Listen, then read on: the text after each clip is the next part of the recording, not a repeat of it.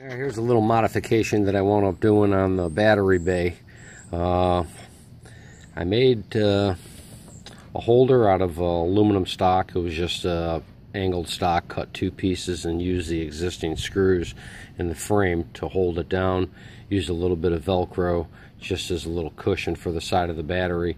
The reason why I wanted to do that, a few times when I came down, battery was sort of kind of cocked off to the side, so I think this will keep it in check so it doesn't keep moving.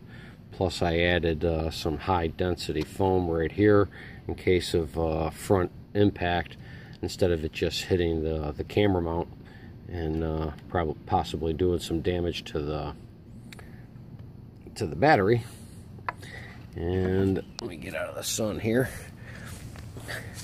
And then on the side I made a plate over here to hold the plug in place. That's out of aluminum as well, and I painted it black. You can see how I made that.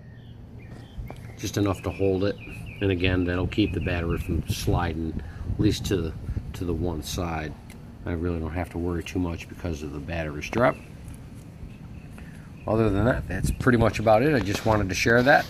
Any thoughts, comments, please post.